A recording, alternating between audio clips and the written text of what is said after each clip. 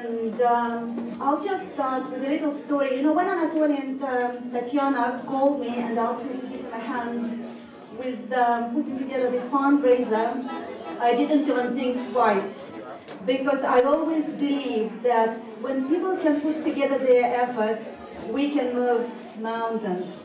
Please put your hands together. I was going to say to this fabulous, awesome foursome, and I say for this fabulous, awesome foursome, and the one and only wonderful, exquisitely elegant Elena Papot, Eddie Bronson, Anatolий Торжинский, Leonid and Leo Miller, and I'm out here to enjoy.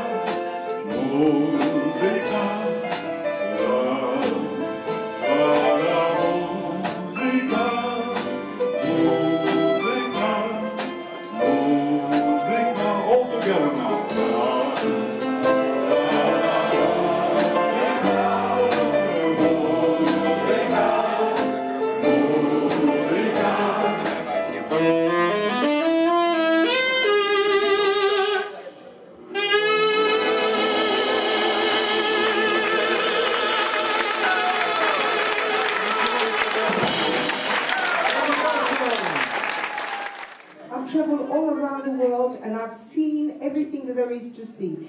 And finally, I've come to the realization that the only thing that matters in life is what we are all doing right now, this minute, and that's what I'm going to be singing about.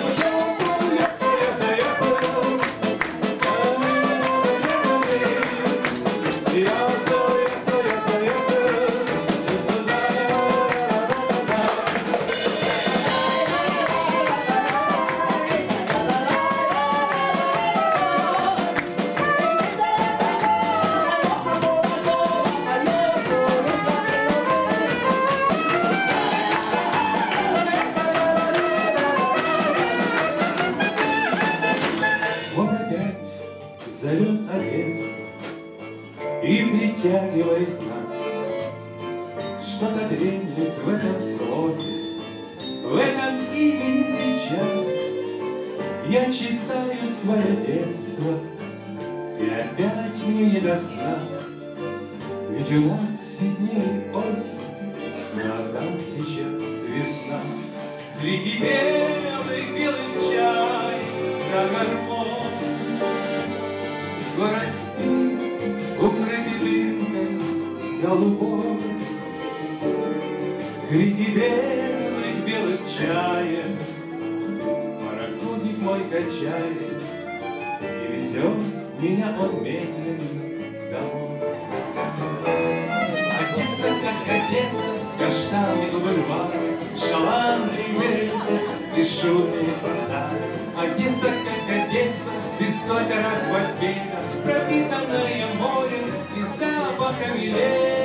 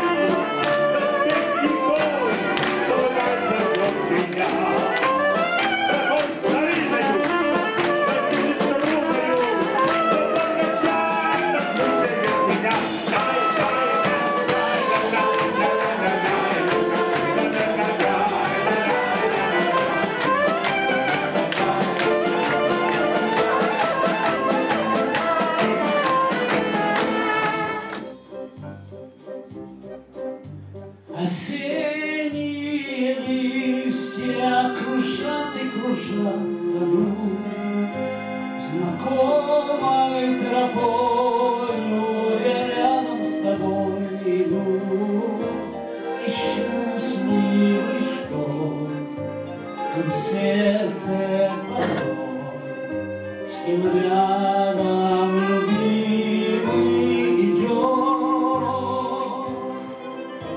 и счастливый, что в сердце поет, с кем рядом любимый идет. Кто ответит мне, что судьбой дано? Пусть об этом знать не суждено. Может быть, за порогом растраченных лет я найду этот город, которого нет. Там для меня горит очаг, как вечный знак забытых истин. Мне до него последний шаг, и этот шаг длиннее жизни.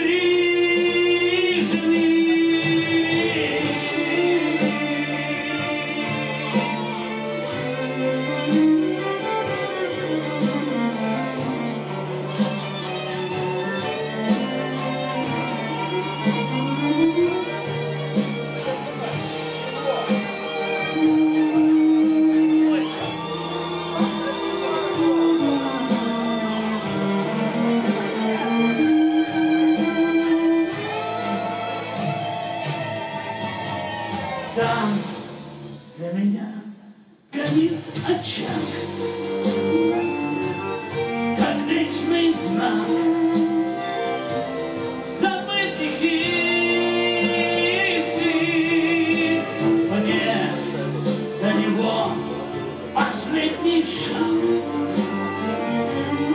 и этот шаг длиннее жизни.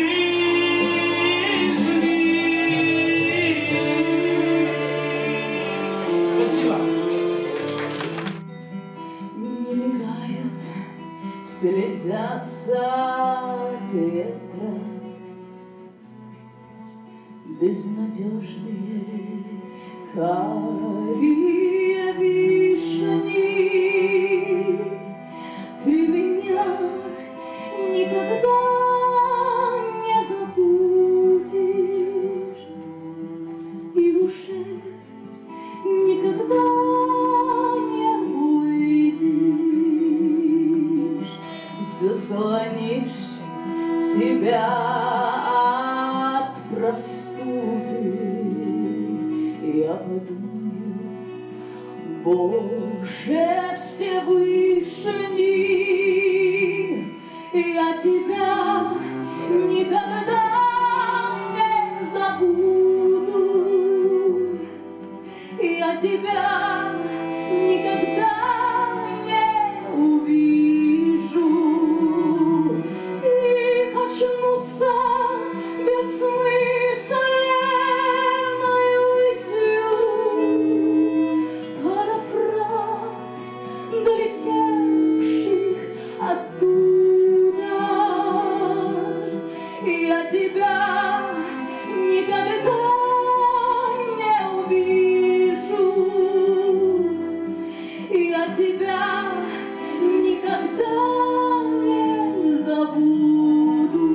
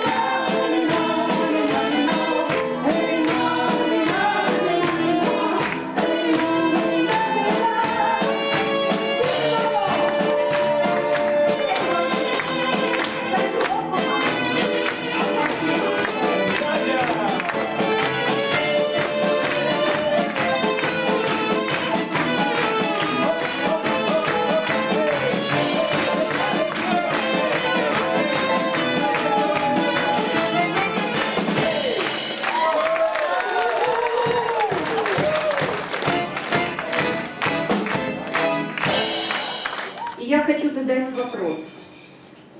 Сколько стоят наши дети? Вы ответите, они бесценны. Наш мир устроен так, что завтра мы можем оказаться на месте просящих. И если сегодня мы не поможем кому-то, завтра просто никто не услышит и не поможет нам.